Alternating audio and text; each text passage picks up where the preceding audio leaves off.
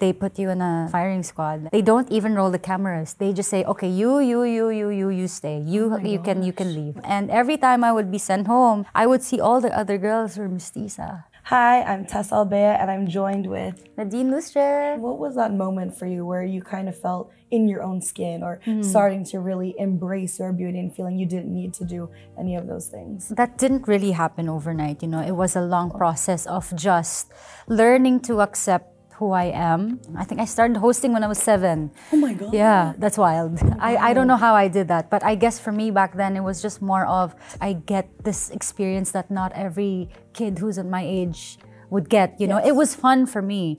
But my teen years, that's when it become tricky because you kind of start becoming a bit conscious about yourself. You're learning about yourself. And the thing is, like, with that learning comes insecurities, comes like, you know, confusion, like not knowing what it is that you want to do. I'm not good enough. This is coming from Filipinos as well. Just comments online saying that, like, I'm too dark. And you know, I'm always at the beach, right? I love the beach. Same. I love surfing. I love swimming. I just love hanging out under the sun. It makes me Nadine, and I'm proud to be Filipino. In some places, for other like nationalities, they want the skin that we have. Correct. They like the features that we have. I really think it's just like wanting to have something that you don't have or liking something that you don't oftenly see. It all boils down to just, you know, us learning to accept what it is that we have. Exactly. And not be afraid of the sun, not be afraid of like getting dark, like not having to waste time on trying to get back my skin color, especially if you're in that kind of industry where you have to be perfect. I would be lining up for hours to go into a VTR. They put you in a firing squad, and then they don't even roll the cameras. They just say, okay, you stay. You can leave. And every time I would be sent home, I would see all the other girls who were mestiza. That made me feel bad. I did a lot of things that would just kind of boost up my confidence, and it started with taking like glutathione, scrubbing, using like whitening products. My insecurities were like crazy just because of that. Obviously, there's challenges in our lives that always come up. Has there been anything in your life that really challenged you where you had to pick things up, just go, or, you know, something maybe that you haven't talked about? The most challenging one that I've gone through was when my brother passed away. And my brother was going through all of these like challenges with his mental health as well. I was still doing a variety show every day. Oh my gosh. So can you imagine, like, I was grieving, but at the same time, You like, had I'm to in front of smile TV, and, I had to smile, I had to interact with people, like nothing happened. So that was really hard. And at some point, you know, when I felt that I was already like crumbling, I'd ask for a break. How they responded was, like, you just keep working, you're gonna forget about it. I'm like, it just goes to show how uneducated and how out of touch we are when it comes to like mental health issues. Still to this day, like every time I think about that time, I still don't know how I got through that. It was just like autopilot. Yeah. You kind of have to pull through because it's a responsibility. You know, as much as you want to like take a break and kind of have to breathe from it, can't really do anything. You can't really know. Especially if you're in under contract, you know. So you have to honor that. Congratulations on the cover of Vogue. Thank you. Again, as you know, you're such an icon in the Philippines, and a little bit talking about it's Women's History Month and a little bit about being a woman and the challenges of it. What do you say are things that people misunderstand about you? I'm not used to hearing the word icon a lot, so thank you for that. I'm a chill person. I can tell. Yeah. It's super chill. We're just relaxing. There we go. I'm a very chill person. Like, I don't like making things too complicated. I could go to the mall and just do my groceries and, you know, that's it. Like, I can be in my pantulog if ever, whatever. But the thing is, like, every time people see photos of me online, I always get the comment that I don't wear makeup, I don't like dress up in a certain way.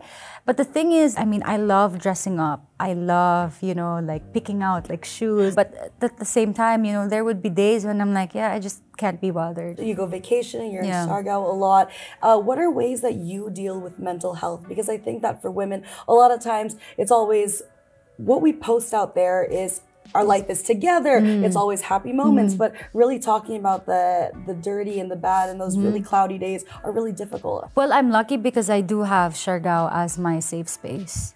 you know, I can be in Manila for like a month and just grinding nonstop. And I look forward to going back home to Siargao so I can just like let go, breathe, and not think about anything. I'm lucky for having that, but I do understand that not everyone has the luxury of being able to like go out of town or even out of the country to just have a breather. If I can't go to Siargao, I really take care of myself. If it's like material things, it just kind of made me more sad because my wallet starts crying, you know?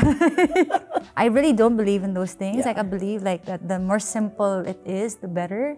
Just because it feeds your soul. And I imagine myself as my own best friend. And I hang out with myself. Like I take myself out on dates. Yeah.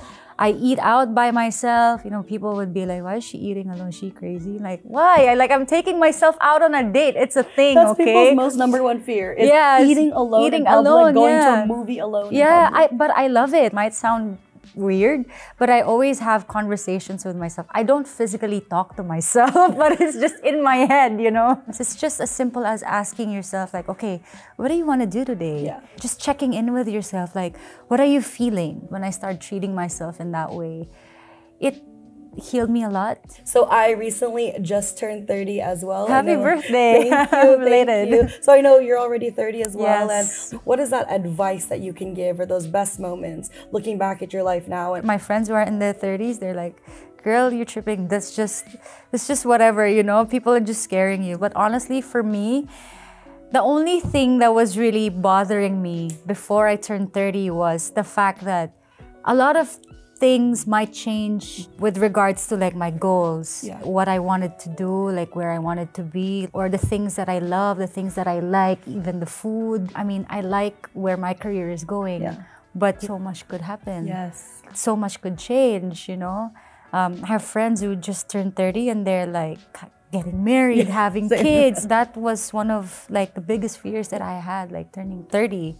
But then I'm here now, still very clueless about what I want to do. So it's at least, I mean, it's a process, and I do believe that confusion is beautiful, because once you like finally decide or find out what it is that you want to do, you'll be like, oh, okay, that confusion was a part of me figuring out what I really wanted to do. So yeah, I'm always seeing like the silver lining and good things that I could get from this. And you learn from that.